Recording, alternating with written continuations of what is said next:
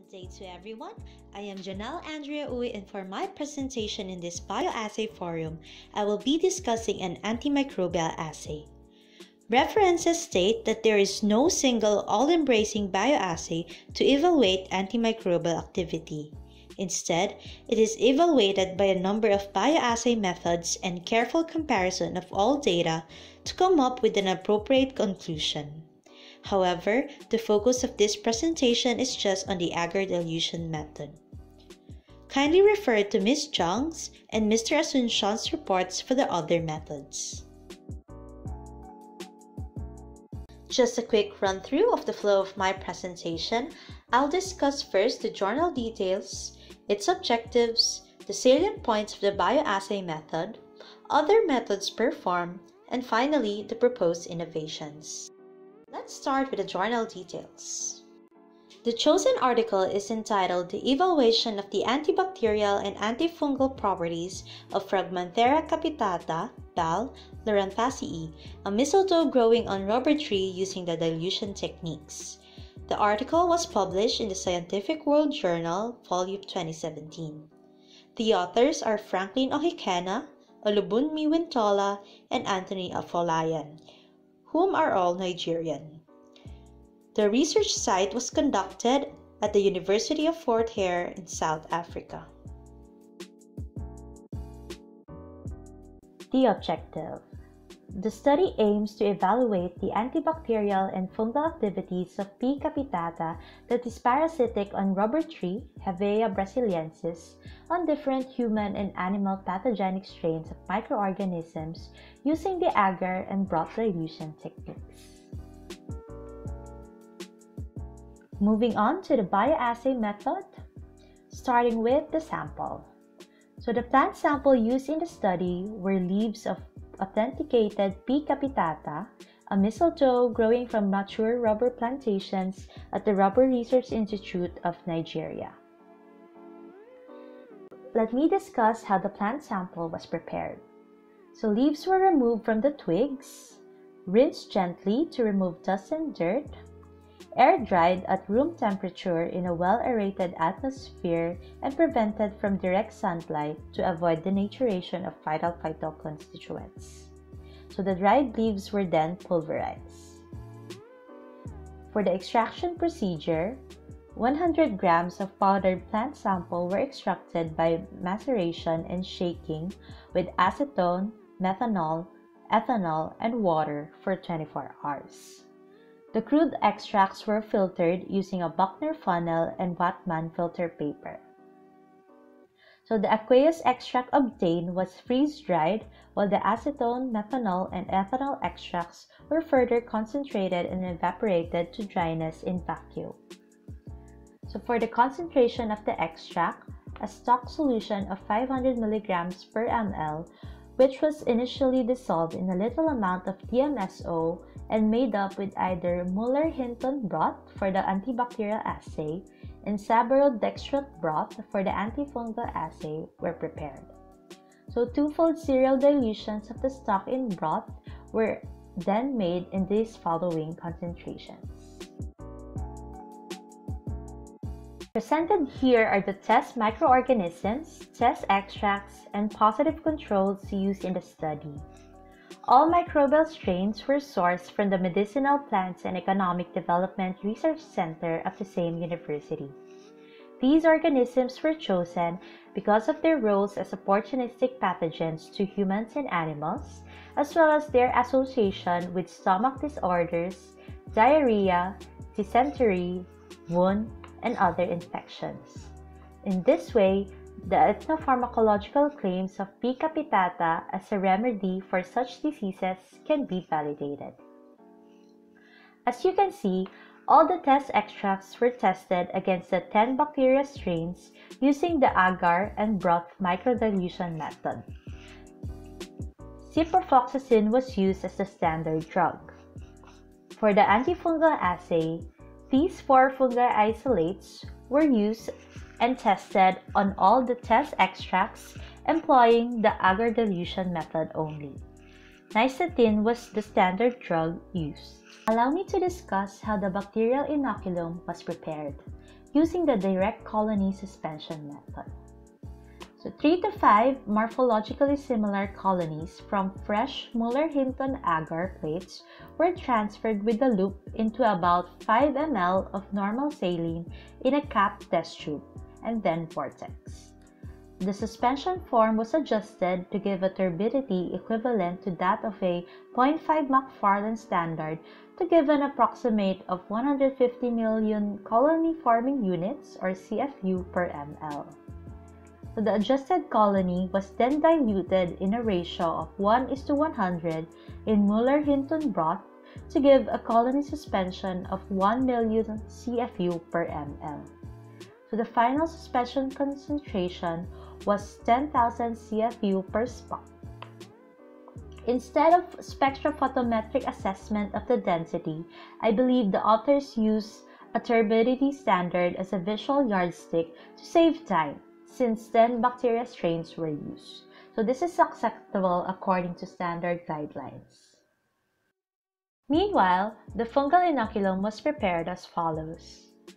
Fungal strains were freshly subcultured on sterile saborodextrose agar and incubated at 30 degrees Celsius for 2 to 5 days. The resultant cells and spores were washed into sterile normal saline, and the turbidity is adjusted this time to a 0.5 McFarland standard equivalent. This results in 1 million CFU per ml. The suspension is further diluted in a 1:10 ratio in saborodextrose broth to give a turbidity of 500,000 CFU per ml. So how is the Agar dilution assay actually performed? To give a rough overview, solutions with defined numbers of bacterial cells are spotted directly onto the nutrient agar plates that have incorporated different antibiotic concentrations. After incubation, the presence of bacterial colonies on the plates indicates growth of the organism. The methods followed by the authors were based on Wigan et al.'s protocol and the standard guidelines by the European Committee for Antimicrobial Susceptibility Testing. The agars were prepared according to the manufacturer's instructions. They were autoclaved at 121 degrees Celsius for 15 minutes. Now this is a critical step.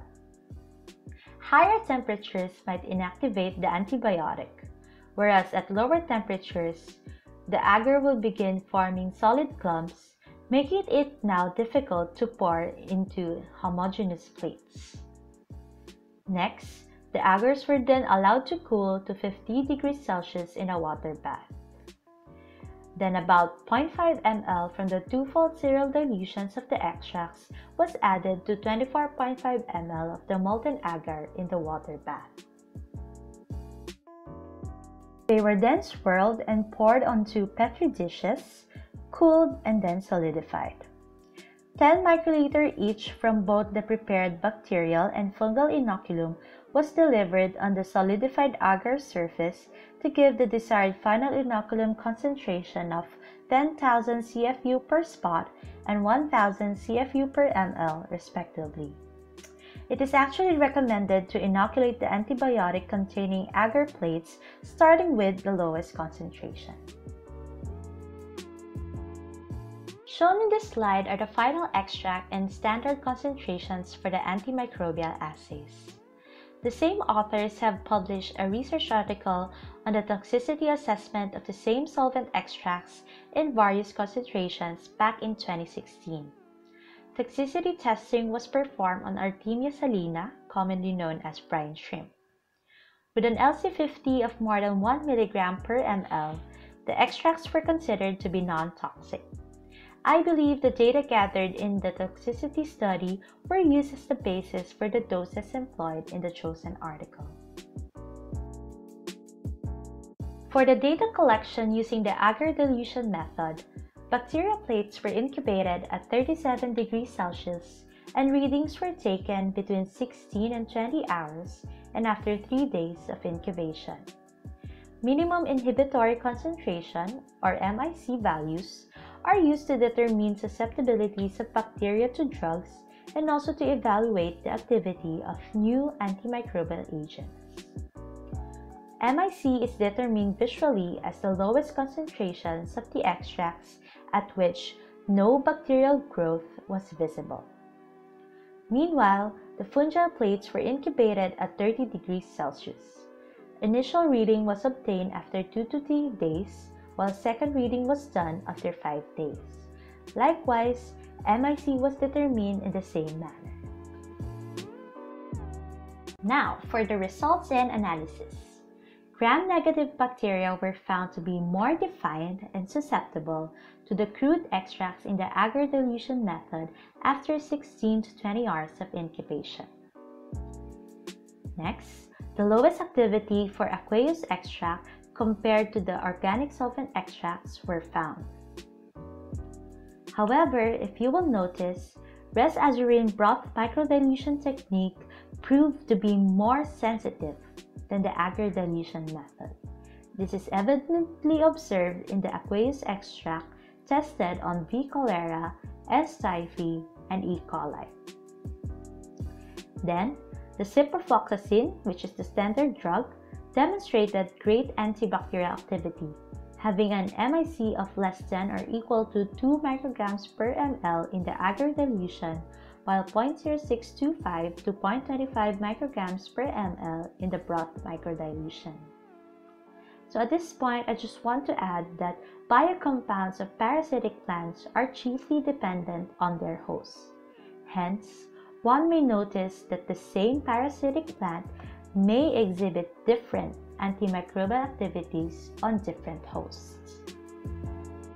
This table presents the results of the bactericidal activity in terms of minimum bactericidal concentration or MBC of the extracts and agar dilution MIC after 3 days of incubation. Organic solvent extracts exhibited more bactericidal activity on E. coli, while contrastingly, no bactericidal activity on P. aeruginosa. MBC for organic extracts range from 2.5 mg per ml to 10 mg per ml, with the acetone extract having the best activity. There was a comparable result of MIC obtained after incubation for a prolonged time to the MBC, with the MICs ranging from 2.5 mg ml to more than 5 mg per ml for the crude extracts. Next, variation in the MIC of ciprofloxacin in the Agar dilution method was also noted. At 4 micrograms per ml, V. cholera and K. pneumonia continued to grow, but the same organisms were killed in the bactericidal test. This gives insight to the shelf life or duration of action of the extracts against microorganisms. If you would look closely on the previous tables, organisms that were initially inhibited by the extracts after 20 hours, however, recovered and continued growth. One possible reason for this occurrence is that antibacterial biocompounds present in the extracts may have become weak and less active already. Therefore, bacteria that were still alive recovered and continued to grow. So this poses as a disadvantage of the agar dilution technique. Organisms that continued growth may not have been properly dissolved in the agar in the first place, which led to a reduced extract activity beyond its threshold. On the other hand, this table shows the antifungal activities of the solvent extracts on selected human pathogenic fungi. So T. mycoides and C. albicans were found to be resistant, while T. tonsurans and A. niger were susceptible.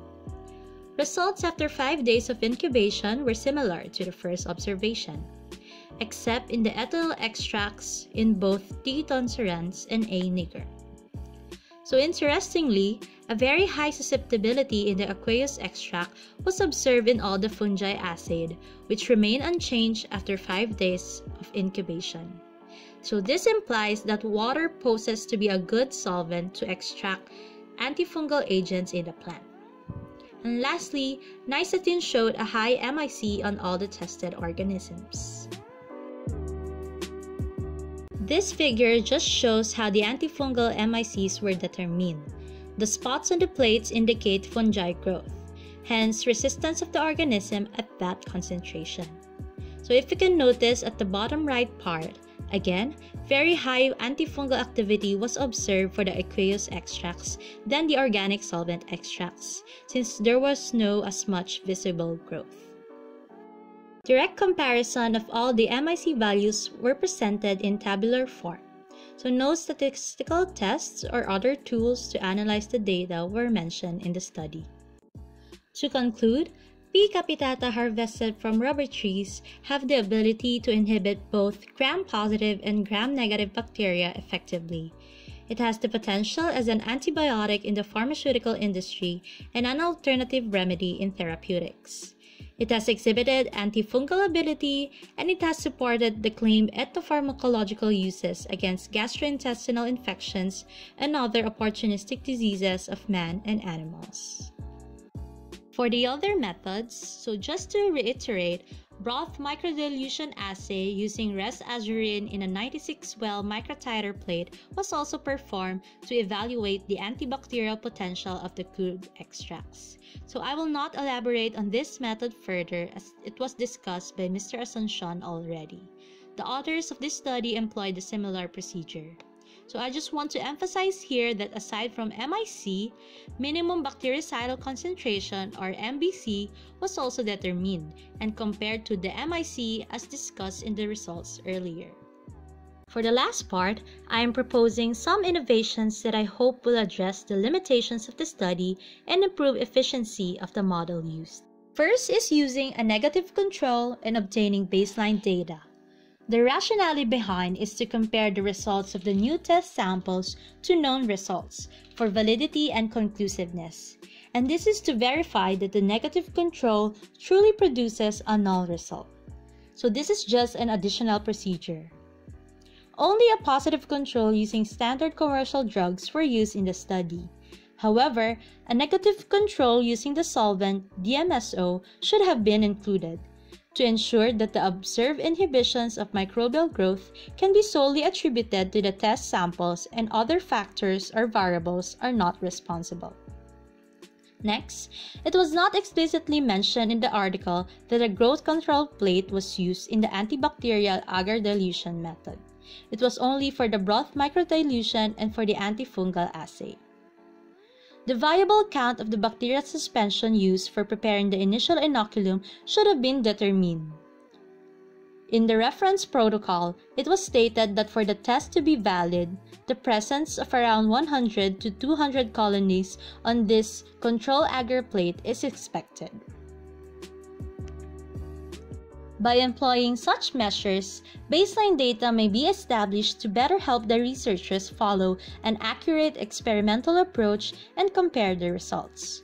These serve to rule out possible non-causal interpretations of the results.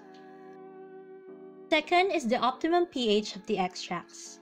The rationale is to allow optimum growth of microorganisms in the culture medium. As an additional procedure, the pH of the sample extracts must be checked using a pH paper or a pH meter before incorporation into the medium. Raman, Chowdhury, and Thompson stated in their book that the growth of microorganisms may be retarded in environments which are excessively acidic or basic. The advisable pH is around the neutral range, around pH 6 to 8, and alternatively, the extracts can be dissolved in a buffer solution like the physiological tris buffer. Third is the correlation of the results with phytochemical constituents. The rationale is to determine the phytochemical constituents responsible for the observed antimicrobial properties. This is to give insight on the possible mechanism of action of the plant sample on the test microbes. So in 2018, the same authors have conducted another research on the same plant extracts which identified and quantified their phytochemical constituents. A copy of this study can be found in my uploaded PDF of journal articles. In their results, acetone and ethanol extracts were found to have significantly higher phenolic content compared to methanol and aqueous extracts. And among all the extracts, acetone had significantly more flavonoid and proanthocyanidin contents. So flavonoids are phenolic structures found abundantly in photosynthesizing cells. So along with other phytoconstituents, they were reported to exhibit various antibacterial activities. In addition, proanthocyanidins were found to be active antibacterial agents as well, according to Mayer et al. Lastly is the incorporation of a biomimetic membrane sensor in the agar medium. So current agar dilution techniques are said to be simple while having a cost-effective readout. Although it has demonstrated good reliability in determining MICs, culture time to ensure CFU formation is long. Results are normally not obtained within the same day. As mentioned earlier, there were organisms that recovered and continued their growth. Therefore, a means of increasing the speed of detection of CFUs in the culture medium is of interest. As you may have already known, the cell membrane is composed majorly of a lipid bilayer and of proteins with vital roles such as in signal transduction, transportation of various ions and molecules across the membrane, and sensing of the environment. Placement of lipid bilayers on solid supports has been a popular approach for mimicking membrane environments. Consequently, these biomimetic membranes have been found to be useful tools in biosensing applications. Kim et al. Reported in detail how several types of synthetic biomimetic membranes can be produced and how they can be utilized as templates for sensor platforms or for new biosensors per se. Tian and Stadler reviewed the recent developments and applications of PDA-based sensors since 2014, among which include the detection of the influenza virus, point-of-care devices for diagnosis and monitoring of various medical conditions through biomarkers, and the determination of heavy metal content in food, biological systems, or the environment. Allow me to discuss first the PDA that I mentioned. Polydiacetylene, or PDA, falls under a unique class of conjugated polymeric materials that combines highly ordered backbones with customizable side chains. The first preparation of PDA was described by Wegener back in the 1969. PDA is usually formed through the 1,4 addition of diacetylene monomers irradiated with UV or gamma light. This generates the polymeric backbone with alternating C-double bond C and C-triple bond C bonds. Via polymerization, it becomes physically, thermally, and mechanically stable, as compared to chemical and other modes of preparation. PDA has a known unique optical feature as well. This is brought about by the extensively delocalized pi electron networks and conformational restrictions along its main backbone. So this shows as an absorption peak at around 640 nanometers and appears visually as a deep blue color. What's more interesting is its capability to undergo rapid colorimetric transitions upon interaction with an external stimuli or by various perturbations to the conjugated framework. So it was observed that the main absorption peak shifts hypsochromically to around 540 nanometers, seen then as a red color. Moreover, fluorescence is captured only in this red phase, allowing high-throughput screening of target analytes. Let's now apply these concepts into the antimicrobial assay. Again, I am proposing to embed synthetic phospholipids and the chromatic polymer PDA in the agar medium. The phospholipids will mimic the membrane bilayer of, say, specific human cells, while the PDA serves as the colorimetric or fluorescence signal. This figure roughly represents the schematic description of biomolecular sensing with lipid PDA vesicles. The green bodies are the phospholipids, and they are seen to adopt a bilayer structure within the PDA matrix, the blue ones. When the inoculated bacteria proliferates and secretes compounds such as membrane-active peptides and toxins, which diffuse through this agar matrix, a blue to red color transition will be observed just several hours after incubation. Meanwhile, a fluorescence emission at around 540 nanometers can be initially detected after around 6 hours. These periods are way shorter than the usual time for bacterial colonies to form that is visible to the naked eye. This not only addresses one of the limitations of the study, but also allows rapid screening of a large number of possible antimicrobial compounds. This is a generic method and hence can be employed for both gram-positive and gram-negative bacteria. Nonetheless, high specificity by the PDA-based color sensors towards biological analytes can still be achieved. It is through careful molecular design of the lipid assemblies. Intermolecular modification of the head groups of PDAs can be done. Recognition elements like antibodies, aptamers, bacteriophages, and electrostatic interaction-based ligands as nanoparticles can be incorporated into the PDA vesicle framework to specifically recognize and bind to epitopes on the surface of the certain bacteria used in the study. Here are my references. Apologies for the quite lengthy presentation, but I do hope that you'll learn something new today. Thank you and have a nice day!